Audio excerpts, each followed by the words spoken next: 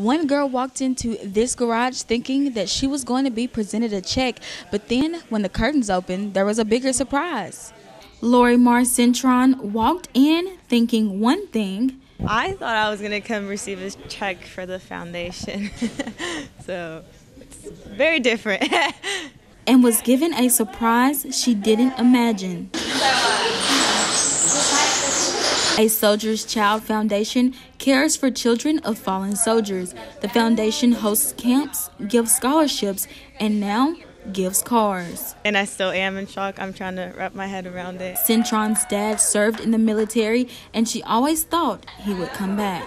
So to me, that was just, well, he's working and he's coming back eventually. So I never really took that for granted in some ways. She lost her dad when she was 11. She is now the second child to receive a car from the foundation through their Operation Genesis program. Cintron knows that although this was from a soldier's child, it feels like it's from her dad. I just feel like it's a gift from him too, and like his sacrifice did matter, and people do care about what he did. She recently moved to Tennessee, so getting around without a car has been difficult. So now her first stop. So now I'm excited to actually go to Walmart by myself.